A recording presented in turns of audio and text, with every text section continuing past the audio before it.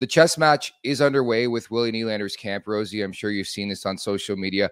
I'm just always so careful, and I'm always curious to get your opinion because you played in the league and you're a former player and you've dealt with agents. Like, the report comes out yesterday that there's a sizable gap. I believe that was from Pierre LeBrun of The Athletic.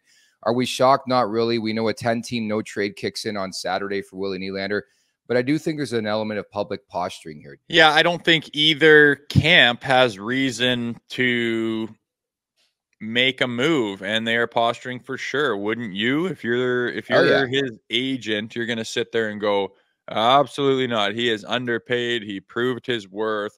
He was one of your standout guys in the playoffs. You want to risk losing him, you go ahead, but we know the value. And Tree Living sitting there going, hey, the cap only went up by $1 million. Like, we got no reason to jump into anything here. And for that reason, they're far apart.